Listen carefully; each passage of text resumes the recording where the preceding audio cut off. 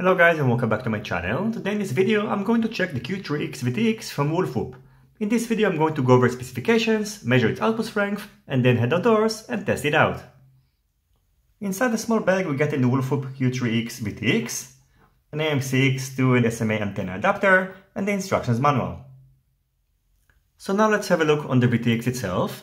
First of all, it supports 37 channels in order to comply with FCC rules. In addition, it supports smart audio in bit mode and has a selectable output strength of 25, 200, 600 and 1000 mV. On the top we can find an MMCX antenna connector, and on the bottom all the relevant connectors. So over here we have the battery plus, the working voltage is between 7 to 26 volts, then we've got the ground, plus 5 volts out, ground, video in, and then the smart audio pad. Over here we've got a microphone, which is nice. And on the back we can find micro SD slots. So yes, it also double acts as a DVR, and the maximum support cards are 32 GB.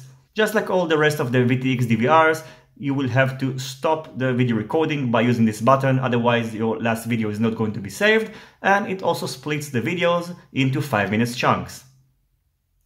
In terms of dimensions, the Q3-X weighs 10.2 grams, including the wires, which comes already pre-soldered, and about 9.1 grams without them. Over here we can find 30.5 by 13.5 mounting holes, so it's going to be easy for you to mount it on top of your stack, and its outer dimensions are about 38 by 35.9 by 6.7 millimeters. So now I've got the VTX powered up.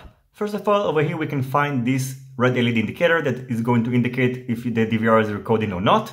After pressing it, you see it's going to flash, which means that now the DVR is recording, and you have to make sure to stop the recording before disconnecting your battery. Otherwise, as I mentioned before, your video is not going to be saved. So after pressing it, this red LED indicator will be constantly on, which means that now it stopped the recording. The DVR is not going to auto start after plugging in the battery, so you have to remember to start the video recording.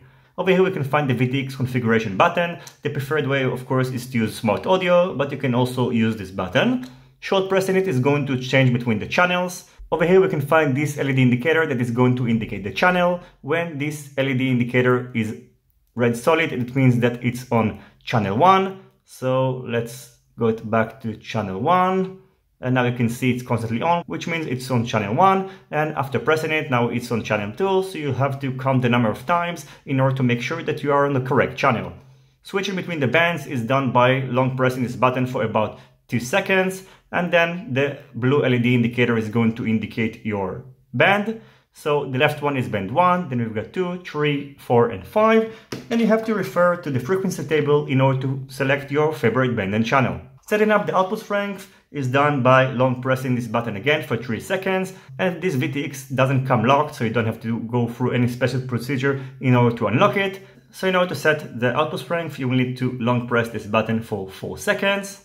And now you could see that this red LED indicator flashed, which means that now we can select the output strength. And when the red LED indicator is constantly on, it means that it's on 25 mV. After pressing it once, now it's on 200 mV, now it's on 600 mV, and now it's on 1000 mV. After pressing it again, it's back to be constantly on, which means that now it's 25 mV again. Now let's measure the output strength. First of all, when it's set to 25 mV, I'm getting about 11 mV. When it's set to 200 mV, I'm getting about 245 mV. When it's set to 600 mV, I'm getting about 550 mV. And finally, when it's set to 1 watt, I'm getting about 850 mV.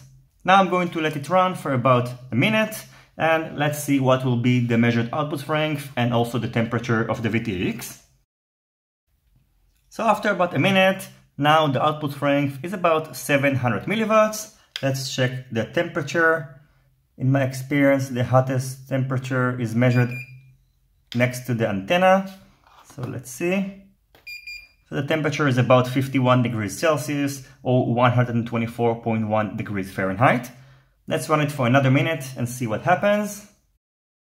So the output strength after about another minute is still about 700 mV.